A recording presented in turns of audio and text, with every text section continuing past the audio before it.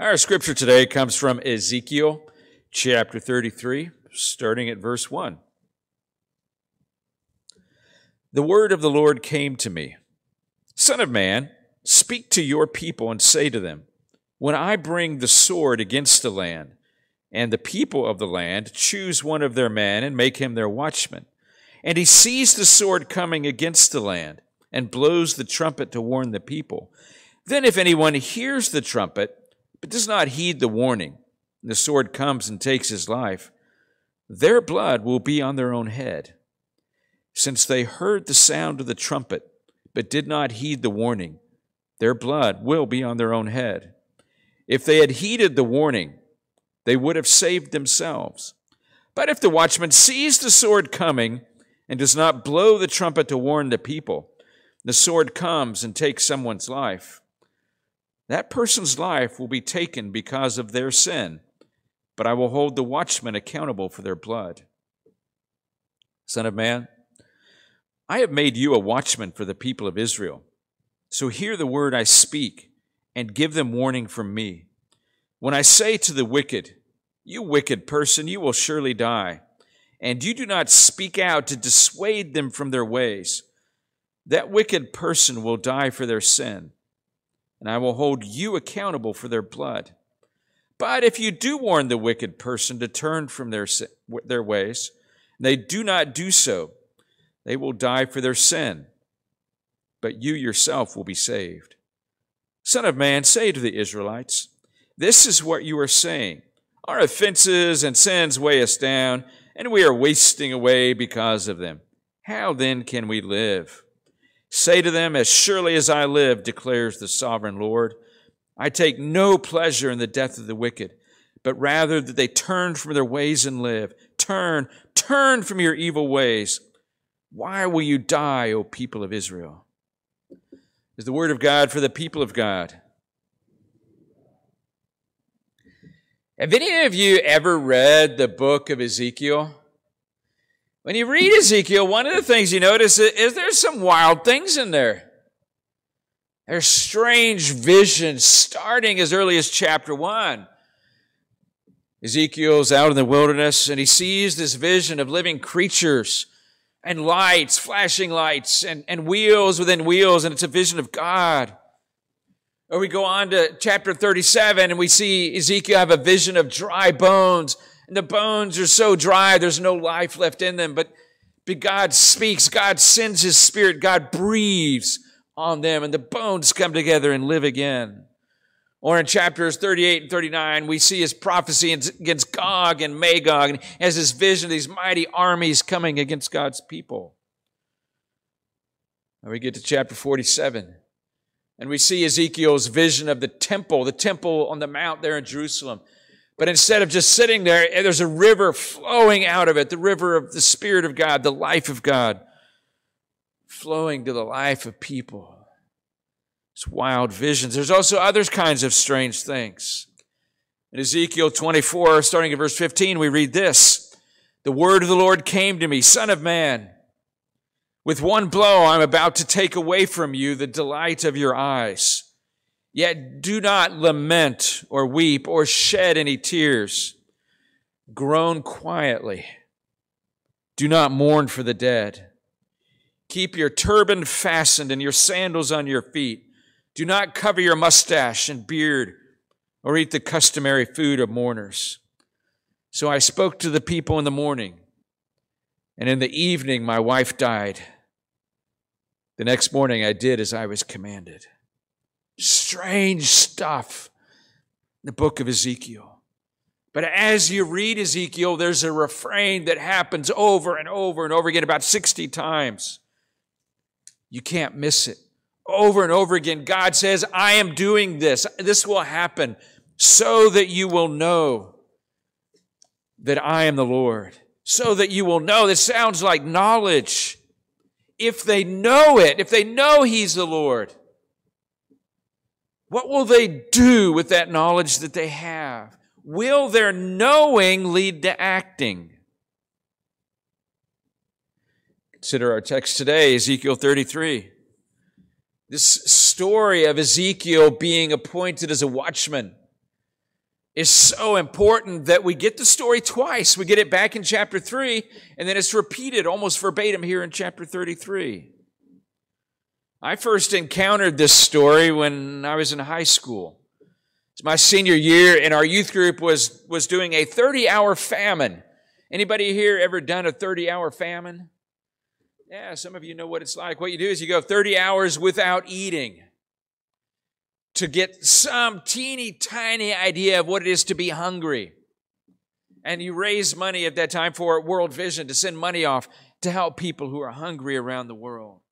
Well, in our 30 hours, we did a lock-in, and I remember watching a movie. I have no clue, I have no recollection what movie it was. But this passage featured in that movie, and it stuck with me ever since. After my senior year, I went off to college. And I went to college as an intentional Christian. Not just somebody who had been a church member, not just somebody who had been in a youth group.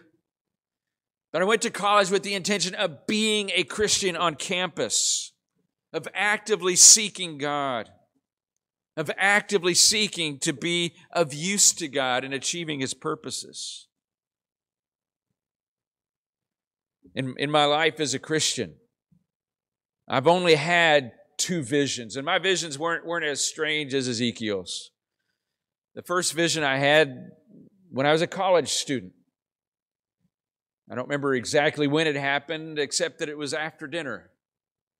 And the dorm that I was living in had dorms, and then there was an open area, an open-air atrium. And after dinner, sometimes the guys who lived in the dorm would just gather there on the railings and holler at each other and talk to each other and visit. And I was there one night, and I had a vision, and it was just maybe 2 or 3 seconds, very short vision. But what I saw was a lot of those guys in hell. And it broke my heart. It wasn't the hell that we think of in the movies or the cartoons, flames. It was just utter aloneness, utter isolation. I could see them together, but my sense of them was they were utterly alone.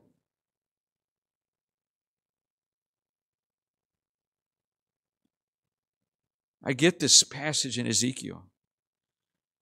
The idea in the background of this text, this watching out for people, has a New Testament variant which also shaped my call.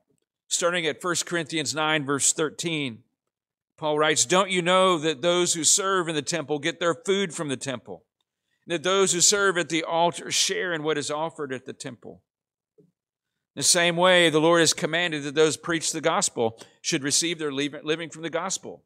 But I have not used any of these rights, for I am not writing this in the hope that you will do such things for me. For I would rather die than allow anyone to deprive me of this boast." Then this next verse is the one that I can't let go of. "For when I preach the gospel, I cannot boast, since I am compelled to preach. Woe to me if I do not preach the gospel." Every now and then over the years, I've had occasion to do career nights at high schools. Still waiting for somebody here to invite me to do a career night here. Talk about the career of being a pastor. And one of the things I share with people when they come and stop by is a quote from Spurgeon. C.H. Spurgeon was a British preacher in the 19th century. Spurgeon said, "If there's anything else you can do, don't preach."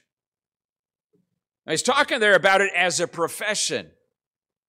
He's not talking about it as the responsibility that we have as followers of Jesus to act on what we know. What's the watchman know here in Ezekiel? He knows that God is appointing him as a watchman. God is saying, pay attention. Look at what's going on. The watchman knows that he has a message, that judgment is coming. The watchman knows that some people will like that message. Some people will share it with their neighbors. Some will get on the internet. Well, maybe not then, but now they'll share it on the internet. Some will hear it as if the preacher is singing pretty songs. We read it at the end of the chapter here, the end of Ezekiel 33, starting at verse 30. As for you, son of man, your people are talking about you by the walls and at the doors of the houses, saying to each other, come and hear the message that has come from the Lord.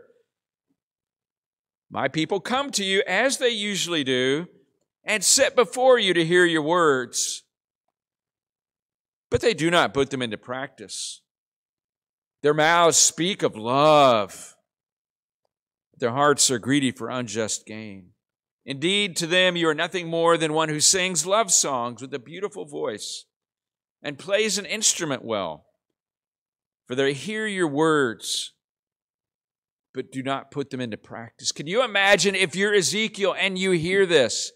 Ezekiel, your job is to be a watchman. Your job is to put your life in the line for your people, to announce the coming judgment, to announce what I'm about to do.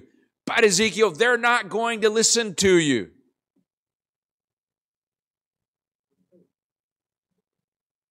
We see here in 33 that the message of God here is for God's people. Judgment is coming on God's people. It's not to outsiders. It's not on the Assyrians or the Babylonians or the Persians or the Medes or the Greeks or the Romans. It's God's people. But we also see there's shared responsibility here. The watchman's job is to pay attention. The watchman's job is to see the danger. The watchman's job is to tell the people. But the people have the responsibility to heed the warning. And I see here finally that all of this is driven by God's passion for the people. Do you hear that in verse 11? Where God says, surely as I live, declares the sovereign Lord, I take no pleasure in the death of the wicked, but rather that they turn from their ways and live. Turn from your evil ways. Why will you die, O house of Israel? God is passionate for his people. As we go to the New Testament, the book of Hebrews, we see in chapter 1 how God has at various times, various ways, spoken to the prophets, but now, in these last days, he's spoken through a Son. In Jesus, God has done more than just speak words out. God has done more than just give information. He sent Jesus to come all the way to us as one of us, going all the way to the cross. We see this same passion in Jesus' story of the lost sheep. The shepherd, like the watchman, had a job. The shepherd, like the watchman, knew the consequences of being a lost sheep. The shepherd has to keep an eye out, watching for sheep. He had to count them over and over again to make sure they're all there. Now, of course, unlike people, sheep lacked the capacity to think clearly about such things. The sheep weren't thinking, oh, if I get lost, I'm in trouble. And in Jesus' telling of the story, we see that the shepherd searching at the lost sheep had 100. He didn't reckon that having 99% of his sheep was good enough. But he sought out that one because of love. In Ezekiel, watching out for the people is the prophet's job. In 1 Corinthians 9, watching out for the people is Paul's job. But the logic of both makes it not just their job. Consider again Ezekiel's refrain. Do we know who the Lord is? Do we know who God is? Do we know what He's done? Do we have adequate information? Have we experienced Jesus? If all that is the case, then we, regardless of our title, whether we have any title in church at all, regardless of our age, however young we might be, however old we might be, We each have a responsibility to watch out for the people around us. Ezekiel watched for judgment coming. They needed to know when the threat was coming because the judgment of God was real. God held his people to account. We watch out for what God has done in Christ. Instead of danger primarily, we point to the opportunity. Not just that there is no danger, but that Jesus is for people. Jesus is for sinners. So what can we do? Oh, first thing is pay attention. Have you ever been to a T-ball game? T-ball, I don't know if it's fun to play. I didn't play it as a kid. I don't know if they had it when I was a kid, but it's fun to watch, isn't it? And it's fun to watch not because it's great baseball. It's fun to watch because the kids are out there and you see them playing in the dirt or picking flowers or following the ants. Well, the ball just goes right by. Distracted by everything that comes along. Are we like that as Christians? Distracted from the call of God, distracted from the message of God, distracted from the people around us by everything that happens? Are we acting like spectators in the stands, thinking our job is maybe to be entertained by those out on the field or those doing the work? Or worse, thinking our job is to sit back and criticize. Hey, kid, quit playing in the dirt. Or watching a football game. Coach, why'd you make that call? Don't you know any better? I could do better than you. Or a quarterback, why'd you throw that interception? I'd be better than you. I think of the story told about William Booth, who with his wife Catherine founded the Salvation Army. He started off as a Methodist preacher in the mid-19th century in England. One reason that they separated from the Methodists is that his wife Catherine was also called to preach. And the Methodists didn't want anything to do with that. Another factor was that in that time, the Methodists had gone mainstream. They'd become respectable, and they valued being respectable. And yet, as William Booth looked around, he saw thousands upon thousands of unreached people in the cities of the country. The Booths felt called to do something about it.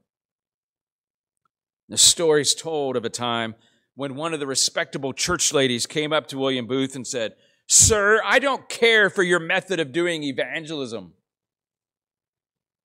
And William Booth's response was, "Madam, I don't care for your way of not doing evangelism." As you see, what Booth was doing was following in the way of John Wesley. John Wesley, who just a little over 100 years before had been invited to Bristol, England by George Whitefield. And Whitefield had said, "John, the fields are ripe unto harvest, but you got to go out in the fields." And Wesley was so entranced, so committed to respectability, he couldn't imagine going out where the people were. You could only preach in church, in a consecrated church building. And he had to do it the right way. But Wesley was so moved by his experience of Christ, so moved by the call of God, so moved by his love for people, that he says in his journal that he submitted to be more vile and went and preached outdoors. And as you read onward in John Wesley's journal over the next 45, 50 years, over and over again, he'll talk about going to a place and then how he delivered his soul from judgment. He's looking at Ezekiel here, about how the watchman is responsible. Wesley saw himself as the watchman for England. William Booth saw himself as a watchman. If we're going to do this, we got to pay attention. We also have to pay attention to God, to what God has done, to what God is doing. And if we today presuppose that God isn't in the business of doing things today, we're missing something of immense importance. William Booth and his wife Catherine, they knew what God had done. They knew what God was up to there and then. They had to respond. As watchmen, we also pray for God to deepen our love for people. We serve as watchmen. We watch out for people not because of our superiority, not because we're church members and they're not because we have our lives together and they don't. We serve as watchmen because we know who God is, and we've received that reckless love for ourselves. And because we love people, we pay attention to them. We spend time with them. We engage with them. We allow our hearts to be broken for them. We look for signs of God's work in their lives, and we look for ways to join God's work in their lives. Today, are you willing to become the kind of people who are willing to watch out for others, to watch out for God's opportunities in their lives, to watch out for the warnings, to watch out for the dangers, to watch out for them and to offer them Christ? You willing to do that? Let's pray. Father, I thank you today for the deep love you have for us. And I thank you that that deep love you have for us is not just for us, but is for all the people around us. Lord, break our hearts today for people so that we, like Ezekiel, will hear your call to watch out for them, to share your love with them, to bring them to Jesus. Amen.